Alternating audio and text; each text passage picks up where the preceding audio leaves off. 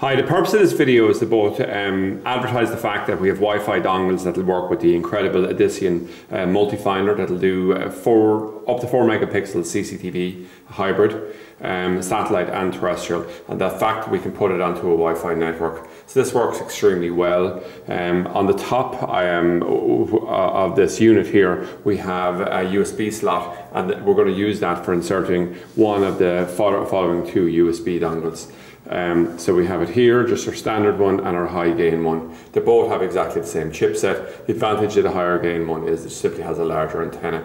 So it's very, very simple to add this on. We will physically insert it. So what I'm going to do here is we're going to tip this over. If you can just stand it up for a second, Brian.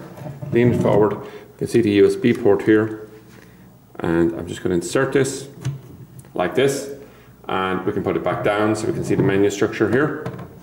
And what I'm going to do now is I'm going to hit simply menu, and I'm going to arrow over as far as system. I'm going to select OK.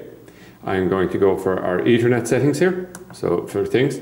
And normally it'll be wired, and we're going to come across to wireless. Okay. And I'll press OK at this point. And what we do with this site is we'd search out a wireless network. So it's going to search for the wireless network using the dongle at this point to engage it. And we'll come along here, and we have a whole range of different ones we can log on to here. But if we come along to the TP-Link one, for instance, just go here.